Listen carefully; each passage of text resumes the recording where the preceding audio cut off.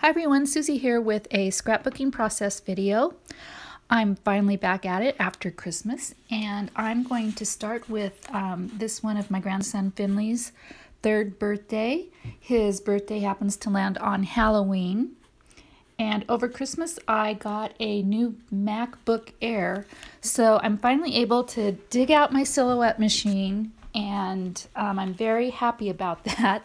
So I've been playing with that, and you'll see that in my next couple of layouts. In this one, I die cut that cute swirly pumpkin. I believe that's a Paige Evans design. And I backed the pumpkin with several different papers from the Echo Park collection, Fall is in the Air. And that is what I'm doing here. I'm tracing the papers from the front and then adding a little extra cut room and adhering them to the back side of the pumpkin. The Halloween at the top of the page is also a Silhouette file, as well as the happy birthday on the bottom. Now on the back of the background paper is a basil embossed paper. I couldn't think of the word for a minute, and then just topped with white. And now you'll see me really struggling with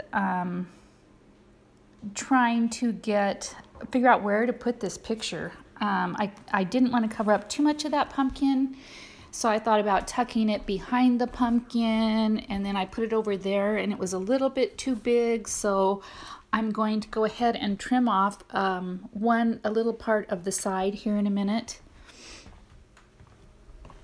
Just because I just love that big pumpkin as a focal point on this page.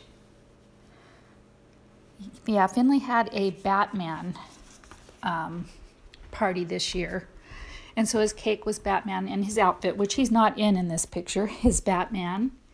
And you just saw me add a little bit of some craft foam to the back of the photo to give it a little bit of dimension, and here I'm making my cluster up in the upper right hand corner.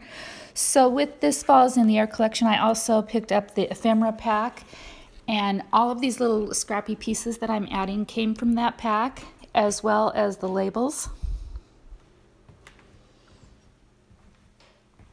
So this actually surprisingly came together pretty quickly because I did use the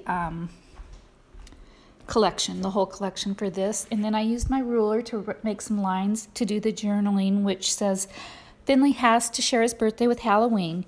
This is his third birthday. He had a Batman cake and outfit.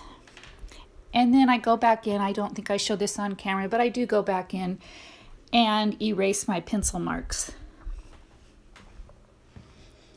Yeah, surprisingly, I mean, that pumpkin, I know it's a big cut file, but it did not take me long at all to back it, and it was actually a lot of fun. I really enjoyed doing it and picking the papers out. So at this point, I'm just adding some Nouveau Crystal drops. I added them in rhubarb, as well as, what's this, woodland green. And then I think after this, I am done with this project, and then you'll see some still shots in the end. And I just want to thank you for watching and look forward to a couple of more layouts that I've done. Thanks so much, guys. Bye-bye.